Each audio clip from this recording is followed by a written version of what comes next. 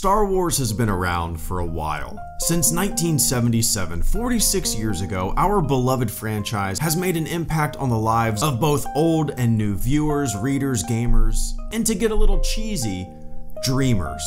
Grandparents show their grandkids. Parents show their children. Friends show their friends. Each introducing a new generation to the sprawling saga, the epic tale that is Star Wars. And each new generation Star Wars is different from the previous generation Star Wars. It's an ever-evolving adventure, constantly being redefined, as it should be. This video is sponsored by FANHOME and their Star Wars Millennium Falcon build-up model. The FANHOME Millennium Falcon model is an official replica of the physical prop that was used for filming, reproduced to the same scale and with highly accurate exterior details. Thanks to its metal and abs parts, the model is suitable for both beginner and expert modelers and offers a superb degree of realism. When you subscribe to FANHOME, you receive monthly parts for the Millennium Falcon model, along with exclusive magazines and subscriber gifts such as a mug, a hat, a binder, and a die-cast Millennium Falcon. So every month, you'll piece together the Falcon, and by the end of your subscription, you will have an authentic official replica model of the prop used in Star Wars. With the holidays coming up, this is a gift that keeps on giving all year round. If you're a parent or a grandparent, putting this model together can be something to look forward to every month with the kids in your life, sharing that love of Star Wars that I mentioned at the beginning of the video in a really unique way. The Millennium Falcon is the coolest hunk of junk in the galaxy, and to be able to build it, to be able to have something this detailed and authentic is definitely something worth sharing. Now for my viewers, I'm going to toss a link and a code in the video description below that will bring you directly to the product. Make sure you use that link, make sure you use that code. Enjoy a piece of Star Wars every month by subscribing to FANHOME'S Millennium Falcon build-up model. When I started this channel in 2011, it was difficult to find a prequel fan. But as the years went on and the kids who were fans of those movies began to grow up and have a voice on the internet, the wave of prequel love grew and grew. And before you knew it, it seemed like most people were fans of those movies. To me, that's an important lesson. It was interesting to witness. It was proof of the generational ebb and flow of Star Wars. Something that, from my experience, most older fans of Star Wars rejected, ultimately became beloved. You could say it was always beloved, but it just wasn't vocalized as loudly because the majority of prequel fans were too young to jump into the conversation at the time. In 1977, when the first Star Wars movie debuted, it was a revelation. Kids lined up around the block to witness movie history and be transported on a fun, energetic, and imaginative journey. It was unlike anything they'd ever seen before. And then they waited 3 years to see the next Star Wars movie, and after that, they waited 3 more years to see the conclusion of this grand adventure.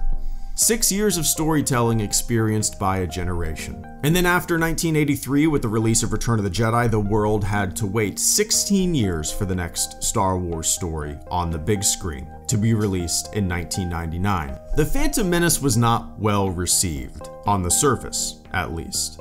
I was 13 when that movie came out. My friends and I didn't really care for it. The comic book shop chatter we heard was extremely negative. The internet babble we saw during the release of all 3 prequel movies had similar feelings. But all the while, a younger generation swung their lightsaber tree branches like we did when we were kids.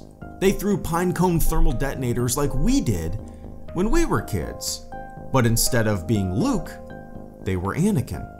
Instead of pretending to be Darth Vader, they were Darth Maul. They played their Star Wars like we played our Star Wars.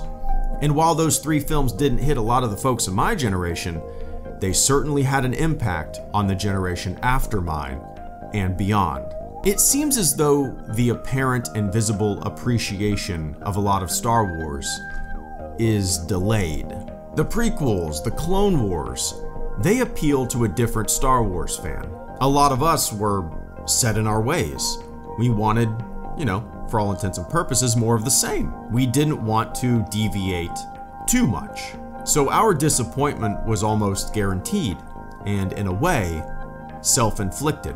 When the second generation of Star Wars Battlefront 1 and 2 came out in 2015 and 2017, one of the biggest complaints was a lack of prequel-era content. Battlefront 1 featured none of it. And it is telling that when Battlefront 2 came out, and all of the updates were released in the years after, they featured an abundance of prequel-era content. Prequel fans were the people playing these games. That generation were the gamers with their fingers on the mouse and keyboard and controller. So it only made sense to appeal to that side of the fandom, that generation of Star Wars fans who were now very vocal. Will this be the same for the sequel era trilogy? Will this generational ebb and flow happen again? Prequel fans, not all of them of course, this is a generalization of the most outspoken among them that we hear from all the time, but prequel fans experienced a similar level of disappointment that we did when the prequels came out. They didn't seem to like the new stuff. They raged on the internet and took up arms against the new Star Wars. So many of the complaints about the new Star Wars are very reminiscent of the complaints I heard and leveled even when the prequels came out. It's very interesting to see this happen to a generation who grew up defending what they loved against an onslaught of naysayers. I feel like the appreciation for the sequel trilogy, that generational bounce, is already beginning to happen. As the dust settles and the rage begins to die down, new voices rise to the top in defense of their generation's Star Wars. It might be an uphill battle at first, but as more kids grow up and hop on the internet, that voice will grow louder and louder, and eventually, as was the case with the prequel fans, the naysayers will seemingly be in the minority. It's a pattern. It's cyclical. Those of us old enough to remember have seen it before, and it's great. New Star Wars for new generations. Kids experiencing something new and appreciating something new, and different stories with new and unique characters that appeal to them. It's healthy to recognize this pattern.